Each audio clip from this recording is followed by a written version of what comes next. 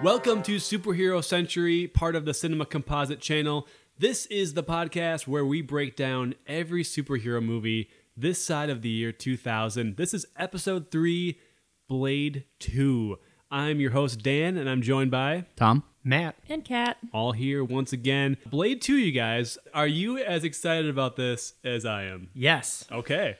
Check. We got that. Okay. One yes. Well, so if you're new to the podcast, we watch one of these movies at a time. We dissect it, break it down in a fun way. You know, we just give our basic thoughts. We have some categories. So we started this podcast with the year 2000, just as kind of an arbitrary date to start it off.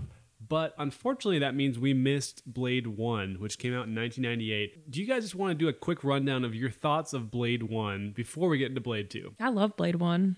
It's a small cult of people that love the first Blade film, but it's a wonderful cult. I mean, it's ridiculous. Its biggest flaws is, just technology was not ready for a blood demon to be fully formed on screen. But God, it's a lot of fun. It's really hard not to enjoy the first Blade movie. I mean, some motherfuckers always trying to ice skate uphill is an iconic line.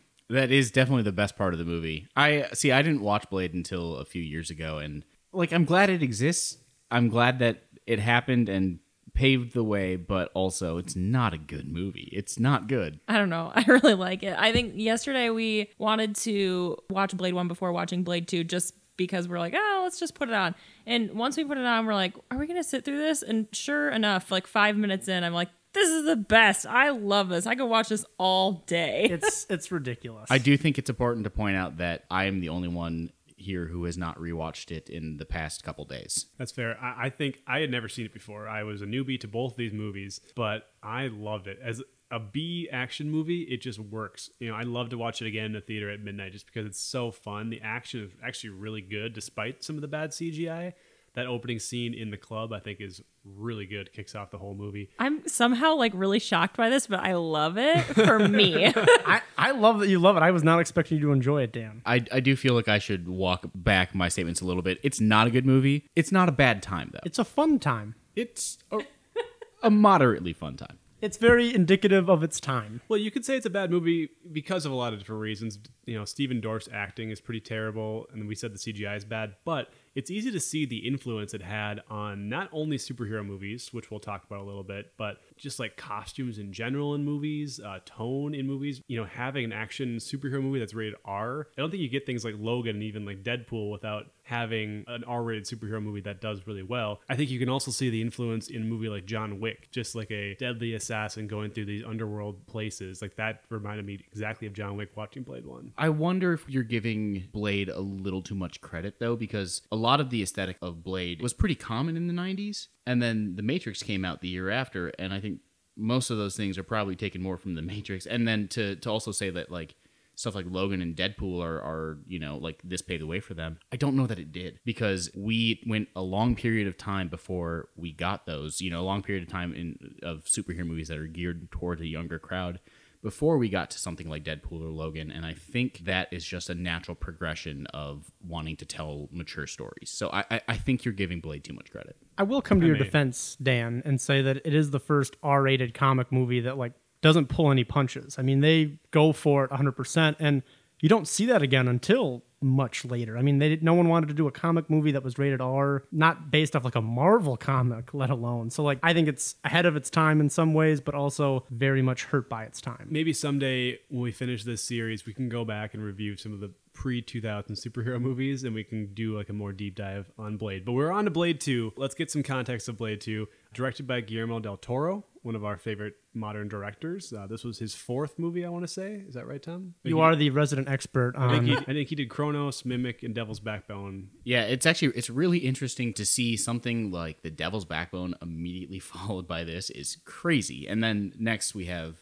For he did Hellboy, and then immediately after that, Pan's Labyrinth. So it's really interesting to see those next to each other on his filmography. And he was pretty young when he did this. I think he was early 30s, I want to say. This was definitely, it felt more like a paycheck to him, or just something to put on his film credits. I don't know, though, because this is definitely more of a young, upcoming director getting his first chance at a bigger movie. I mainly say that because, as Tom is probably looking like he wants to say, that he didn't have any writing credit. And usually he's pretty there with the story. If he's writing it, he knows how it's going to look.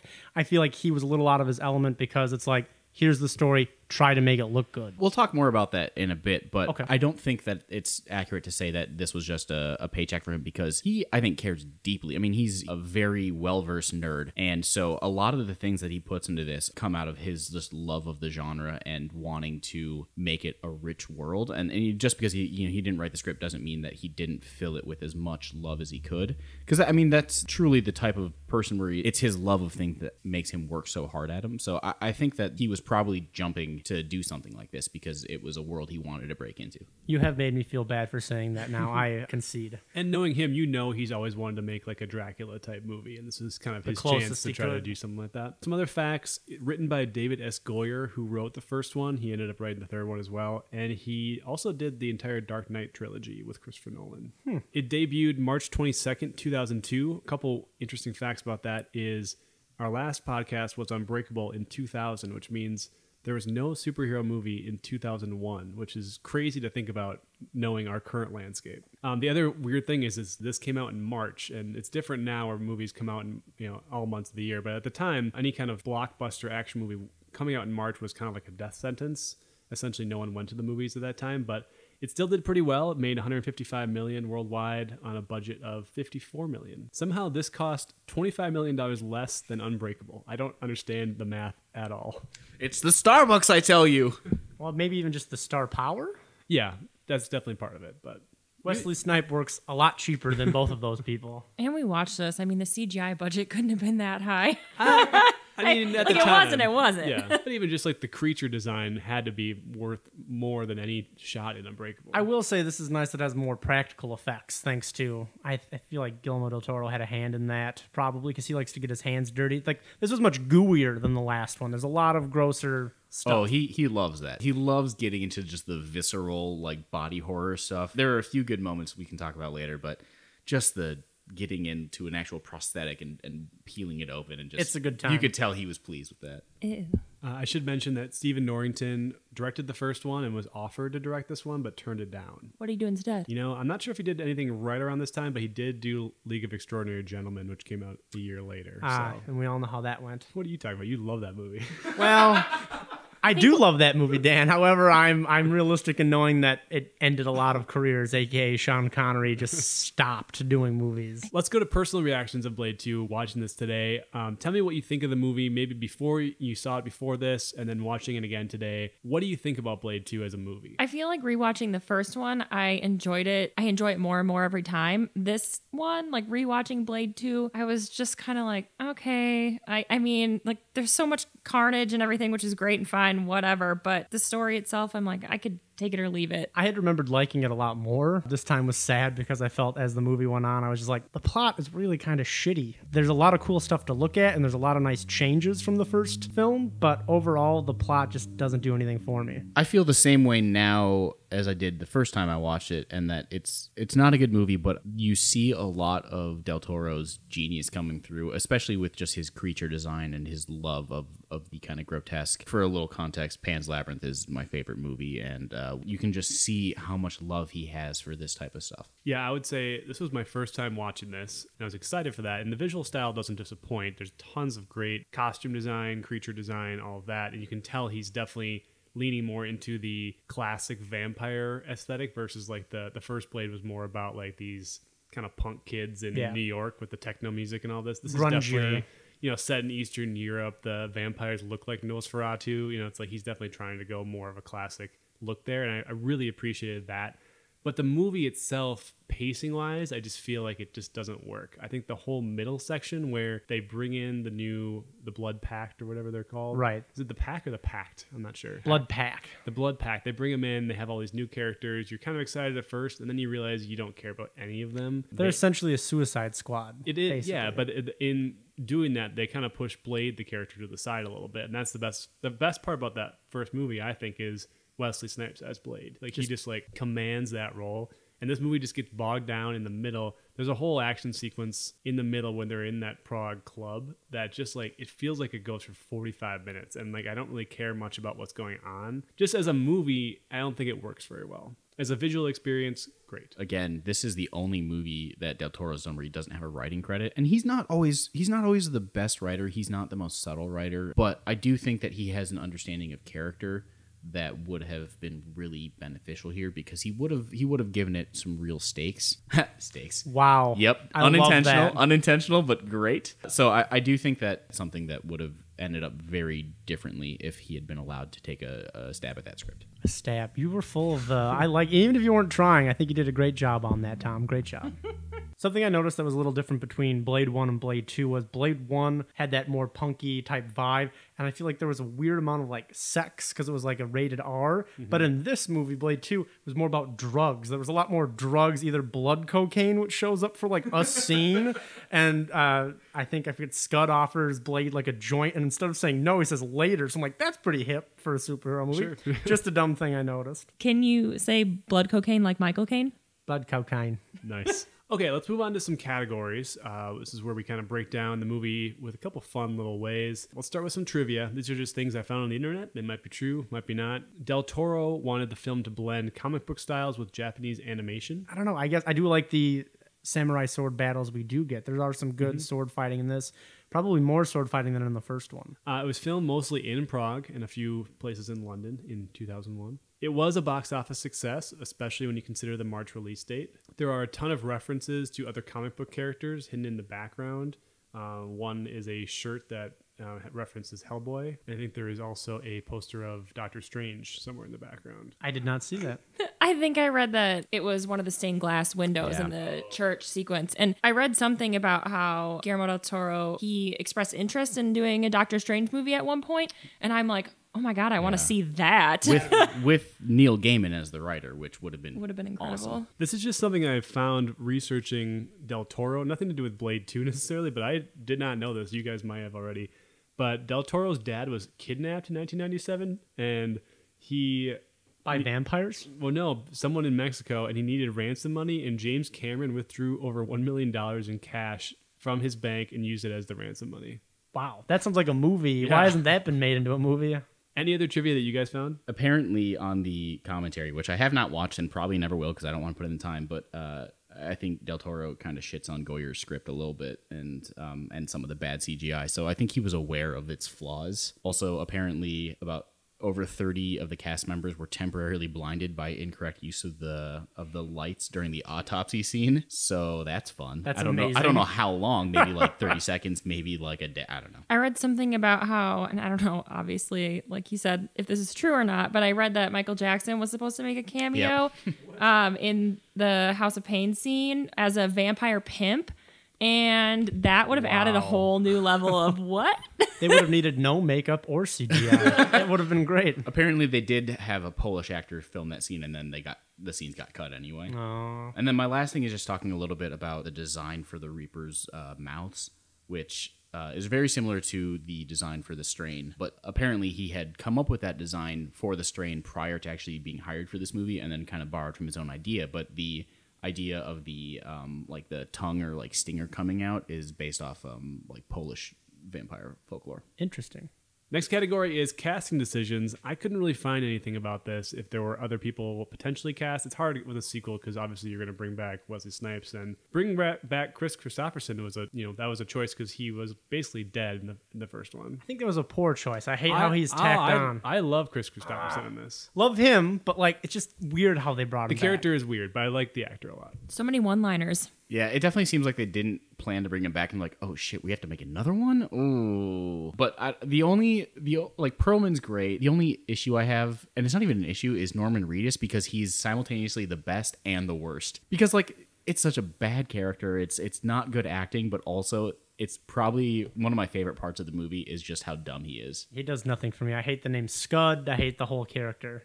During this part, we should talk about how much this movie, or this franchise, means to Wesley Snipes. Like Wesley Snipes, he is Blade. He thinks he's Blade. He believes deep down he's Blade, and he brings a lot of input to this. And I think a lot of the character decisions are his. Well, that goes back to what you said, Dan. It's a shame that he's not in it more. We spend too much time with the Blood Pack, and there are some brief moments where he seems a little old and like in his movement, but in others, like he's a complete badass. Well, he doesn't have a charter arc in this, I don't think. He doesn't do anything. No, other than some fighting. He's there just to carry out the plot. But like the first one had, like, he's trying not to turn into a vampire. He's struggling with having the, what do you call it, the taste or the thirst. The thirst. Not the taste. He's struggling with the thirst, and he has the relationship with the woman in the first one. He kind of has a romantic thing with Nisa in this, but it's so small That's and generous. Yeah. Okay, let's go on to best scene. What was your best scene? I've got a couple of nominees. They're pretty much all just fight scenes. The in-between stuff is kind of whatever. Right. I've got nominees are the first scene where he's rescuing Whistler from wherever he's being held. I've got the ninja fight scene in the warehouse. I really like that one because it's got the really cool lighting. It's got like the side panel lighting that's kind of shining on there. The Prague club fight scene, which goes on so long. I got the sewer fight when they're down the sewers, and then the final fight. I guess one other nominee could be when they open the guy up and see the dissection. Yes, that's a good definitely point. be in there too. Any other nominees? I also had the kind of the ninja sword fight, but that one is really harmed by some bad CGI that just didn't age well. It's crippled by that. But I actually think that my two favorite scenes are not fight scenes. It's Perlman, Reinhardt, and Blade's first meeting when Blade does like the and then just slaps him twice. And That was a really good sound effect. Thank that you. was really good. And then does now there's an explosive device on the back of your head, and it's like that's such a stupid line, and it's so good. But that's like the best part about the Blade movies. I Yeah, think. It's right. just like those stupid one-liners. Wesley Snipes can deliver those dumb Man, lines. like it's something I was going to talk about later, but like it just makes me wonder if like how much of it is intentional and like scripted, and how much of it is just Wesley Snipes like Right. channeling his inner Blade.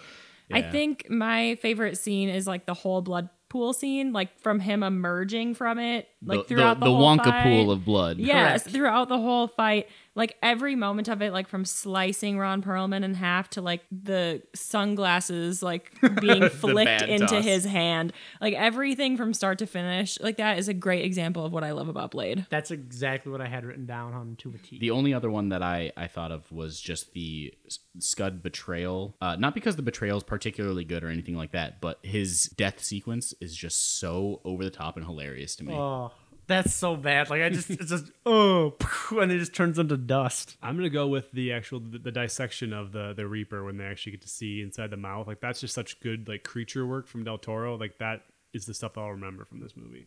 Yeah, I'll back you on that one. I'm glad that those 30 plus people could be temporarily blinded for your enjoyment, Dan. I think it was worth it. In one of the demand it. weird Hollywood moments, I think it was worth it. Took a lot of heat. Glad they did it. That might be the most impressive scene. I would say I don't know. that is the most. It reminds me of Alien, the original, when they're dissecting the person with the alien. I would say that's the most Del Toro scene of the film. Would you agree, Tom? You are the. Yeah, again, you see the love of the actual prosthetic and stuff like that.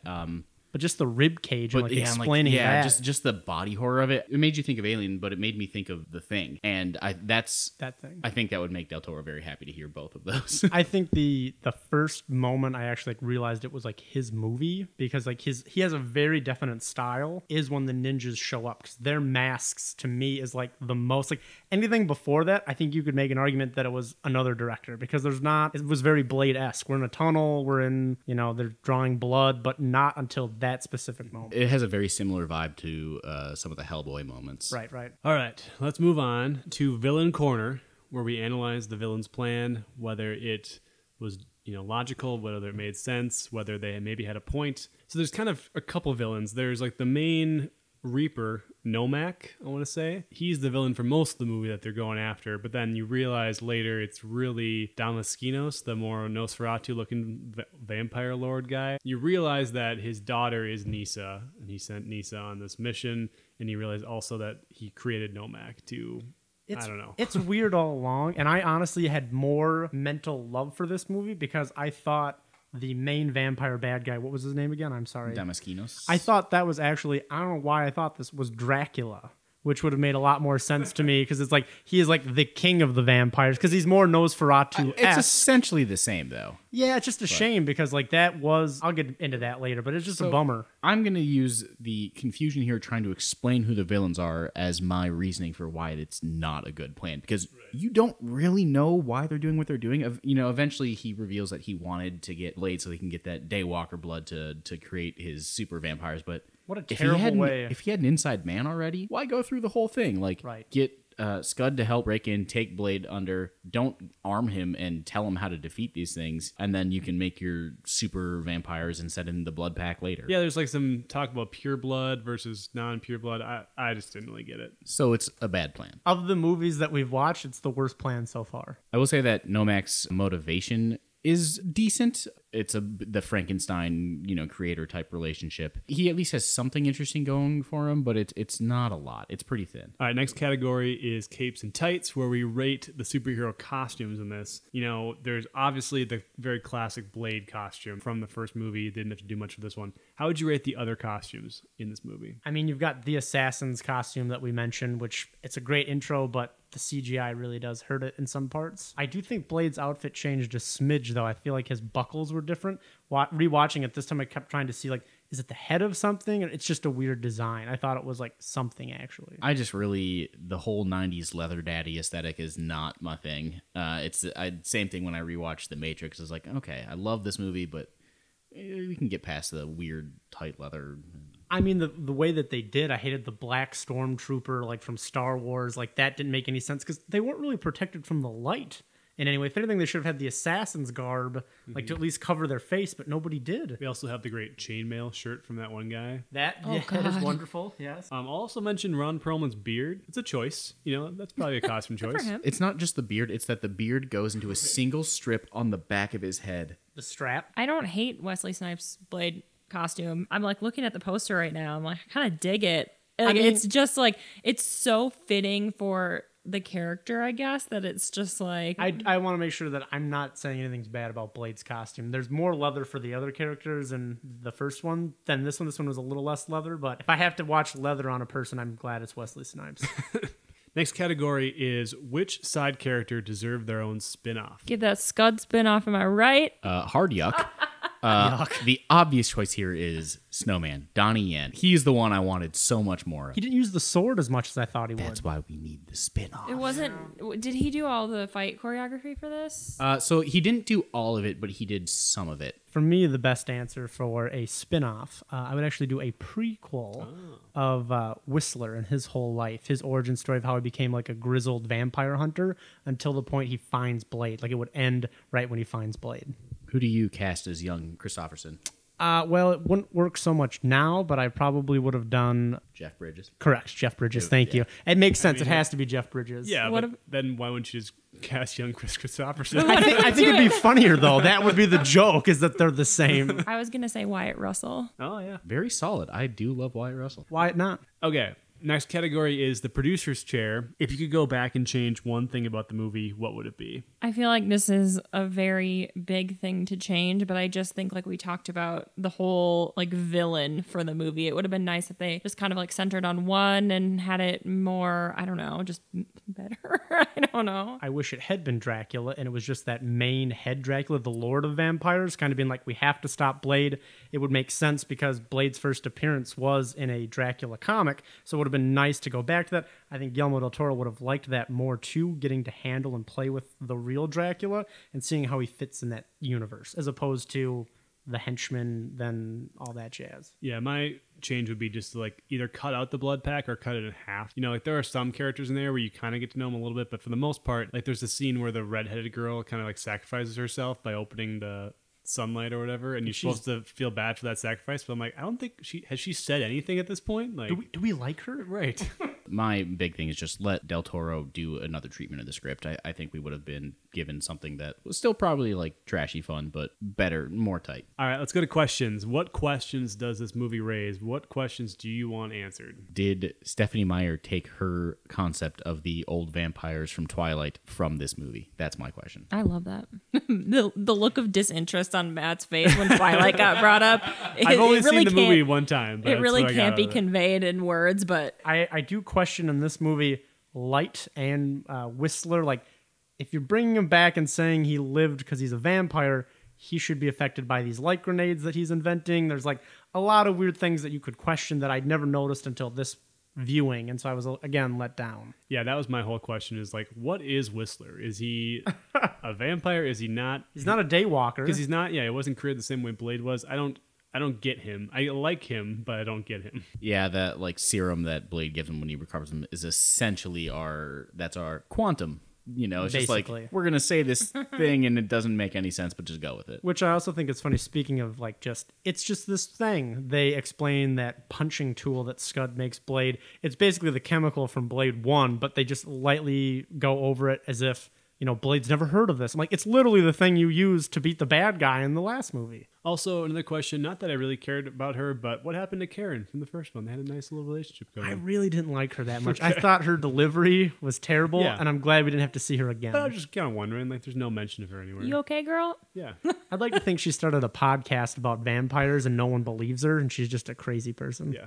All right, let's go to the cringe factor. What aged the worst and what doesn't look good anymore? What didn't age the worst? I would say probably the CGI, as we mentioned, really puts a damper on that opening sword fight. I think you could easily make a good case for the first Blade movie being it uses the video game sort of effects better than this one.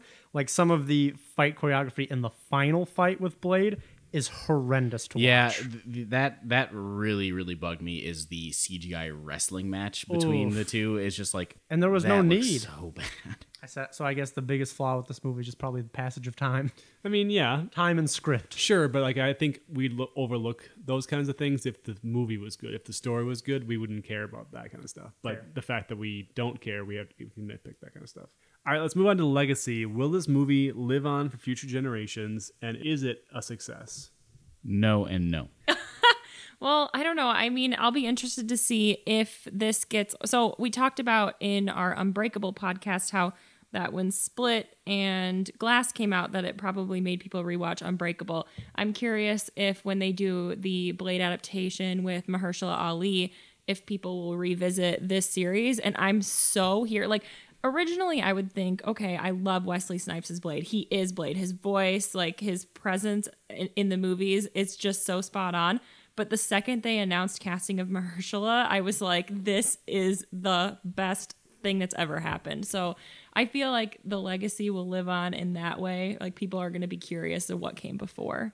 I guess the legacy is more assigned to Blade, the first Blade. This one adds the Reapers, which like that's a pretty iconic design. But other than that, like there's nothing about this one in particular that I think is going to stand out. Until they make the third one. Well, Well, yeah, so there's the third Blade movie. That's a whole other basket of trouble. The thing for the legacy for me, it's basically going to be the thing if you're a Del Toro fan, you're going to go see it. And if you're going to see it, like most people want to finish that filmography for him. He doesn't have too many films, so why not throw that one in the mix? But if you're going to watch it, you're going to watch the first Blade.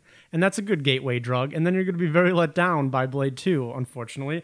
I think it'll just be known as the artsier Blade film. Maybe not the better one, but the better visual Blade movie. Yeah, I could see down the road if Del Toro makes a few more, masterpieces, and in 30 years, I could see people writing essays about Blade 2 and how it really captured his early vision and all this. Like Some of that. I think as long as Del Toro is relevant as a director, this movie will have some kind of life. Well, folks, the sun is coming up. As Blade says, catch you later. Did he say that? I don't know. He did. We're gonna wrap it up there, though. Blade 2, it's okay. Next time, you guys, maybe the reason why I wanted to start this podcast is God. next time. I am so excited for 2002, directed by Sam Raimi, Spider-Man. Well, it's not even that. It's more that this was all started for Spider-Man 2. It's Yeah, the gateway for you. Spider-Man 2 is just such an underrated masterpiece. Oh, But okay. Spider-Man 1 is a Let's lot of just fun. slowly fade out from there. Yes, all right. Thanks for listening. We've all seen Spider-Man, the original, I'm assuming, right? Okay. Yeah, So it's been a long time. It'll be a though. fun rewatch. We will see you next time.